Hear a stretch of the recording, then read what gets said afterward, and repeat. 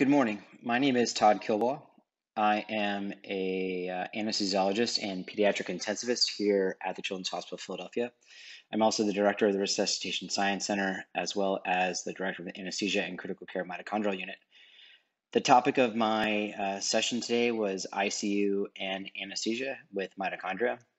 And I thought I'd take a bit of a curve, and instead of talking about kids with mitochondrial disease that are in the intensive care unit or receiving anesthesia, which I think probably most of you have a fairly good handle on, I really wanted to talk about what I believe is, sort of a new frontier, and that's the evolution of patients beyond just kids with mitochondrial disease.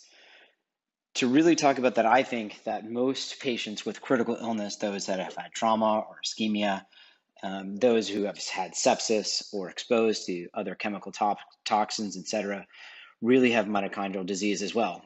That we all have mitochondrial variants that lead to whether we live or survive, and that these critical illnesses actually affect both the mitochondrial function and mitochondrial adaptation.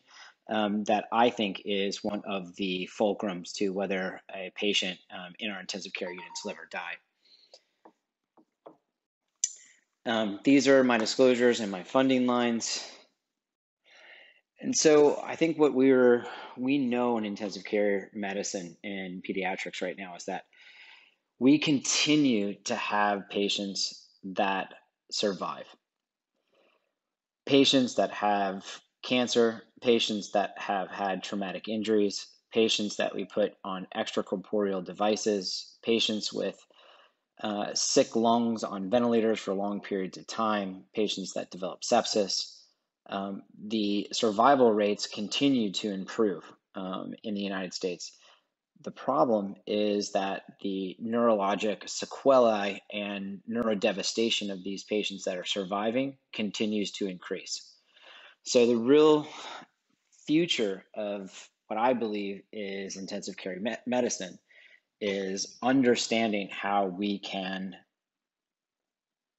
lead to better neurologic outcomes. And so I think the major question that we're left with, is it enough to be alive?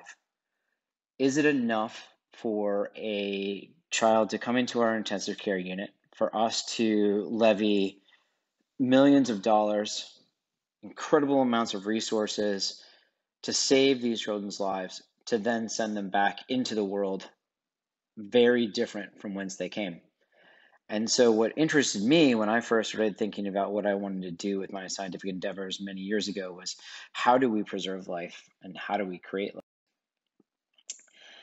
And this is a slide that I have stolen from Dr. Wallace, and I'm sure you're going to see lots of slides stolen from Dr. Wallace because he's the man.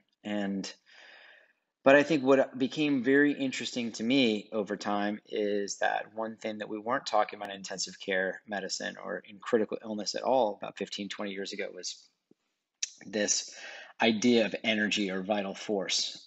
We sort of forgot about these type of things, and we have forgotten really about mitochondria as an important tool, both to understand how organs fail, but also how to preserve organs, in the terms of the brain, how we look at neuroprotection, how we look at neuroregeneration, how we limit neuro dysfunction.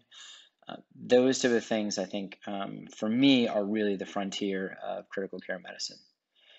And so one of the things that I think we've had a problem with is, how do we then develop a pathway of looking at all of these things by using things like in vitro analyses, using small invertebrate and vertebrate models, using genetic models in mice, and then how do we then recapitulate what we do in an intensive care unit? And one of the things that we've sort of built onto our platform is using large animals. We use mostly porcine models, but we do have other large animal models. But the ability to use large animal models really allows us to create a intensive care environment with the ability to do invasive molecular studies, look at biomedical devices. It also allows us to build all kinds of different platforms for critical illness. And so what we're left with is these large animal models that recapitulate traumatic brain injury, cardiac arrest, cardiopulmonary bypass, stroke, cardiopulmonary bypass such as extracorporeal membrane oxygenation, ECMO, hydrocephalus, chemical threats, which I'll talk about, sepsis, ARDS. And I think the real future in these large animal models is also to create genetic models that will look very similar to the mouse models that have become critical to understanding mitochondrial disease and developing mitochondrial therapeutics.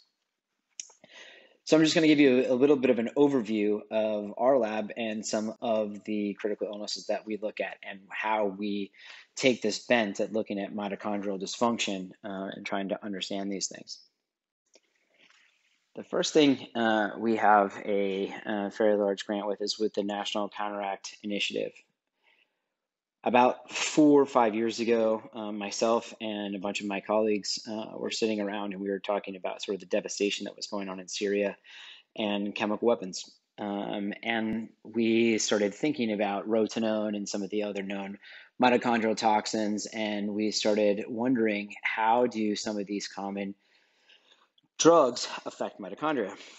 And how do these common toxins affect mitochondria? And can we look at that and then develop therapeutics around those things?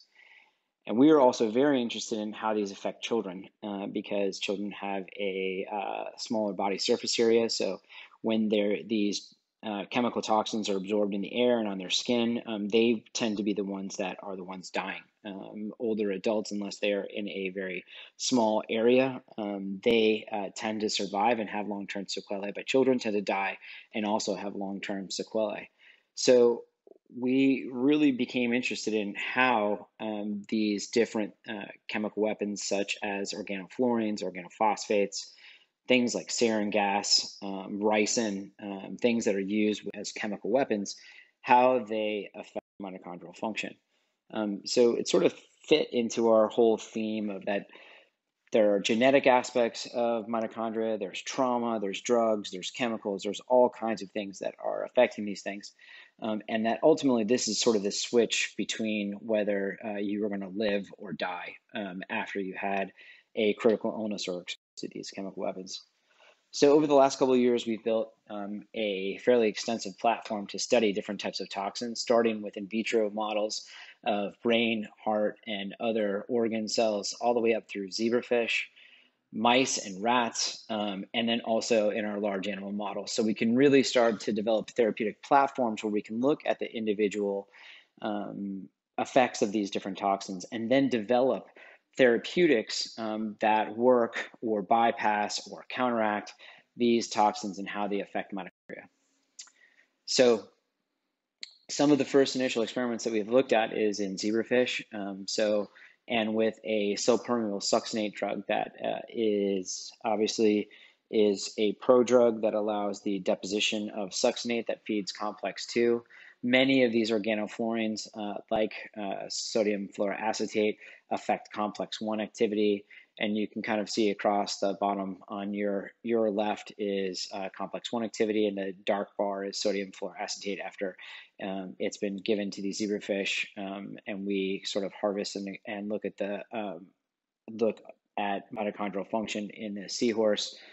We've also looked at heart rate and also the touch response, so the sort of how these animals' neuronal activity works, and we can see that sodium fluoroacetate affects both their heart and their brain, and we can bypass and improve that by adding these pro-succinate drugs.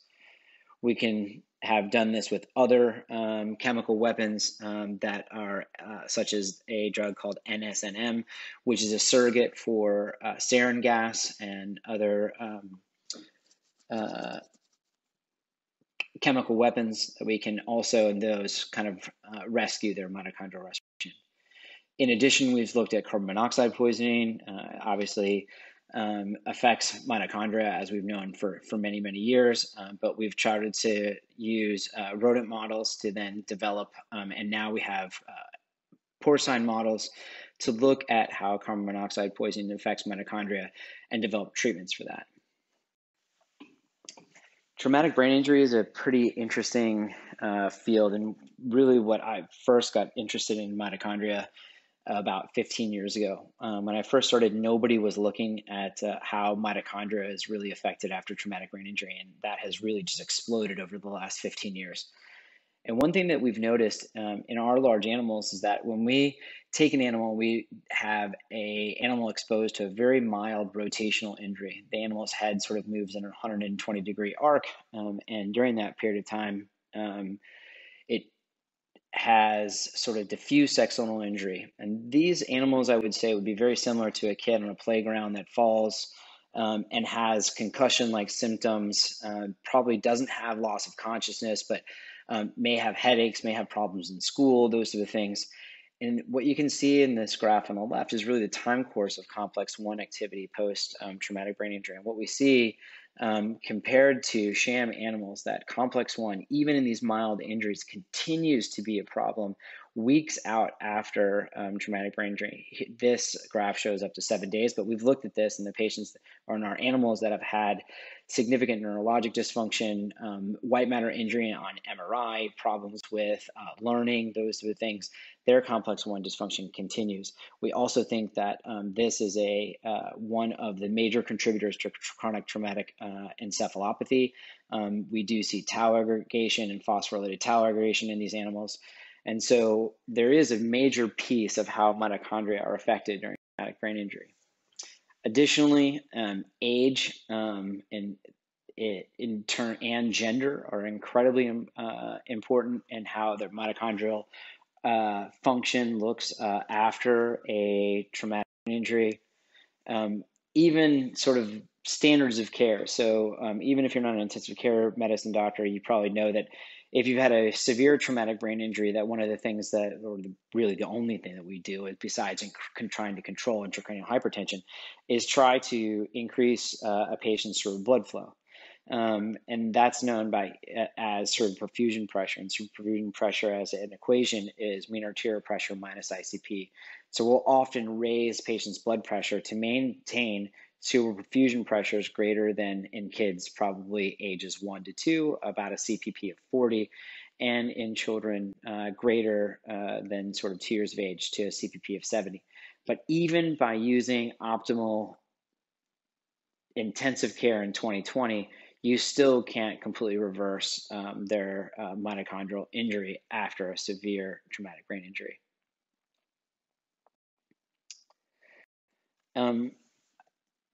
This slide, what I wanted to show is that the sort of other evolution of outside of just looking at the electron transport chain for us has been to start looking at how mitochondrial networking is affected after traumatic brain injury. There are, as most of you know, fusion and fission and alterations in mitochondrial dynamics are an incredibly important role and can be manipulated after injuries. Another piece in looking at mitochondria after injury is one problem that we have is how do you actually measure mitochondrial injury after you've had a traumatic brain injury? How do you measure anything really after a traumatic brain injury? There are very few diagnostics that allow us to do things like develop adaptive trials for mitochondrial therapeutics, really try to prove in humans that mitochondrial dysfunction is a problem afterwards. So we have a grant with the Department of Defense to use cell-free DNA and methylation patterns of cell-free DNA, as well as cell-free mitochondrial DNA to actually map that time course and use these biosignatures as peripheral biomarkers of injury. A next important piece is ischemia reperfusion injury. We particularly look at stroke and cardiac arrest, and here I'll talk about cardiac arrest. You know, cardiac arrest is a devastating disease process that is obviously a culmination of a lot of different etiologies, but many patients that suffer a cardiac arrest, whether that's in hospital or out of hospital, have initial survival. And if you look at pediatrics, most of these children will actually survive their cardiac arrest. We have rapid response teams in hospitals now. We train to do good CPR. And so most of these kids will survive their initial cardiac arrest. But the problem is after they have return of spontaneous circulation, by the time they get to hospital discharge, most of these patients have died. 70 to 80% of these patients have died. The problem with even improving their outcomes over the last few years by, again, improving the way that we deliver care is that as we've raised rates of survival to hospital discharge, our neurologic outcomes have stayed flat. And so, again, as mitochondrial zealots, we've started to use different animal models to start to really understand what happens again after cardiac arrest. Complex 1 and complex 1 physiology, again, much like traumatic injury, plays a incredibly important role. And we've started to map that after cardiac arrest and ischemia and perfusion, both in the brain and in the heart. This has been published by us several times, but one thing I wanted to point out is that these biosignatures of mitochondria are not just an epiphenomenon. What we do see is that when we correlate mitochondrial function or oxidative phosphorylation and changes after cardiac arrest, those are correlative with actual outcome scores in our animals. So animals that have had, that continue to have poor oxidative phosphorylation, have continued complex 1 dysfunction as measures of ex vivo function, even out to 30 days post cardiac arrest. Almost all of those animals have a much worse neurologic function afterwards. Don't really need to talk about too much about haplogroups and Dr. Wallace and all of his contributions to the scientific field. But one thing I find very interesting, and one of the things that we're looking at, is that therapeutic hypothermia. Maybe many of you have heard about that. Therapeutic hypothermia continues to be a way to treat patients with cardiac arrest. The big problem is it doesn't really work in heterogeneous populations. When it's studied in Sweden or other European countries, it seems to work very well. And then as you sort of take these therapeutic hypothermia and then spread it across very heterogeneous groups or across large swaths of the world, there doesn't seem to be a conclusive answer. So one thing we have a grant to look at is there's a very large hypothermia trial that's going on throughout Europe, Northern Africa, and Eastern Europe. And we are collecting blood samples from all of those to look at the different haplogroups of those patients that survive and then look at their neurologic outcomes. Those may give us an idea of which ones are going to actually do better with therapeutic hypothermia and which haplogroups actually should be targeted for therapeutic hypothermia. In addition, when we take murine models of cardiac arrest and we look at ischemic reperfusion, animals that have problems with decreased ATP production, animals that have problems with ROS scavenging or increased ROS, almost all of these animals with these separate Meyer-Kaplan curves have much worse survival as compared to wild-type animals. Even simply looking at oxidative injury after cardiac arrest in animals that are resuscitated with 100% oxygen, which is the current standard of care to deliver during CPR, versus animals that are resuscitated with room air. Animals that are resuscitated with 100% oxygen have much higher generation of reactive oxygenation species in the brain and also exhibit much higher or significantly increased oxidative injury as measured by carbonyl content as well as 4-H&E intensity. We've also looked at cardiopulmonary bypass as well as ECMO, and we can look at mitochondrial signatures on patients that have been resuscitated after cardiac arrest and put on ECMO and find multiple targets and problems with mitochondrial function, both the brain and the heart and the kidney. Some of the things I wanted to just sort of end with were a couple of things that we have been developing in our lab, and these are non-invasive monitors of neurometabolic function as well as optical. Using optical techniques, we have a frontier grant here at CHOP to look at those things. But one of them is to develop a real-time analysis and software that can look at real-time cerebral blood flow as well as cerebral metabolic rate, both all non-invasively with optical probes. these optical probes that we've been also working on having them reflect off cytochrome C, and we actually have working very well with some collaborations with our colleagues at the University of Cambridge in England. So now that we have sort of developed these different models and we've mapped the energetic response, have we really entered this era of developing mitochondrial targets? And I think that's a really critical point for not just mitochondrial disease, but for critical illness. If we have pharma and we have others, and we're starting to see a lot of smaller pharma and academic laboratories start to really focus on mitochondrial therapeutics, I think this is what's going to really leak into helping children with mitochondrial disease. And because more and more of these targets are known and more therapeutics are being designed, such as alternative biofuels, things that increase electron transport and increase ATP, such as prodrugs of succinate, or decrease the reverse electron transport and decrease reactive oxygenation species, such as prodrugs of malonate.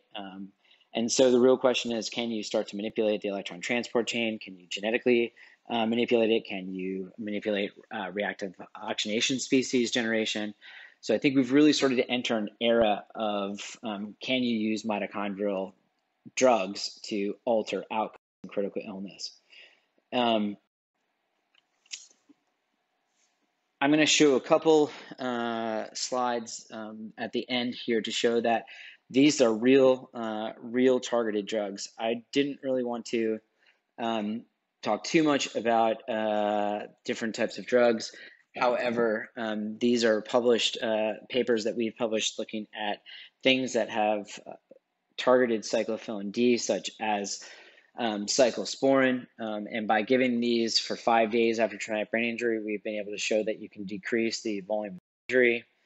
Additionally, I've sort of blinded the drug that we've used, but we've been able to show that by using other mitochondrial drugs that are targeted different aspects of the mitochondrial function, that we can improve MRI and MRS. So you can improve white matter injury in large animals that have had a traumatic brain injury. In addition, we can use these drugs and actually improve neurobehavior.